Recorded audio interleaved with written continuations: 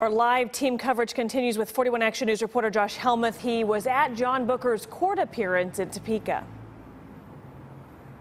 Yeah, he walked in about 2:30 today, handcuffed, chains around his ankles. He was wearing a head covering as well. His already short stature made it appear that he was even younger than he already is at 20 years old.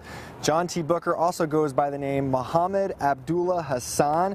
He's being charged with multiple counts, including attempting to use a weapon of mass destruction, attempting to damage property with explosives, and attempting to provide material to support a known terror group in ISIL.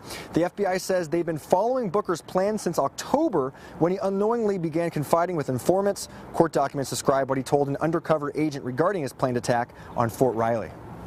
It's alleged that he told another individual that detonating a suicide bomb was his #1 aspiration because he couldn't be captured, all the evidence would be destroyed, and he would be guaranteed to hit his target.